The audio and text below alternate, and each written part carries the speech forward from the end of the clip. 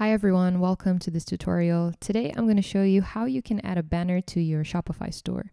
So if you've just signed up and you're completely new to Shopify, this will probably be one of the first things you want to do when customizing the look of your site. If you haven't signed up yet, I'm also going to leave a free trial link down in the description. Alright, so first step, from your Shopify dashboard, go to Online Store down here on the left and make sure you're on the Themes section. I'm going to be demonstrating this on the Dawn theme, this one right here. However, if you haven't selected a theme yet, you can also choose one of the free options down here, or you can also click Explore More Themes and visit the theme store for a paid version. So go back up and click Customize on your selected theme.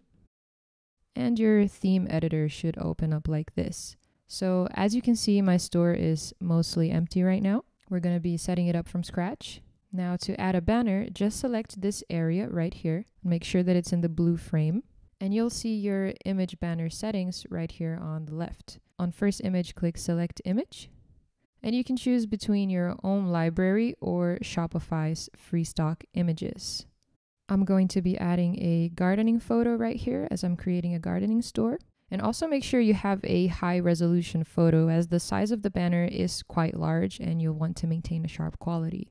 Once you have your image, just click Select down here.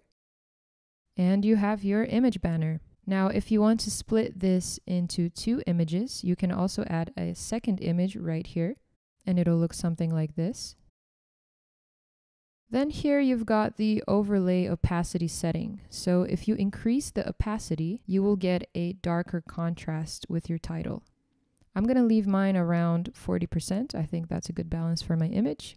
And you can also choose your banner height between large, medium, and small. Or you can also choose to overwrite these settings, and your banner will automatically fit to the size of your original image.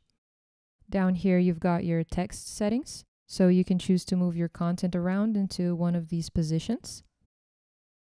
And here on desktop content alignment, you can choose between center, left, or right.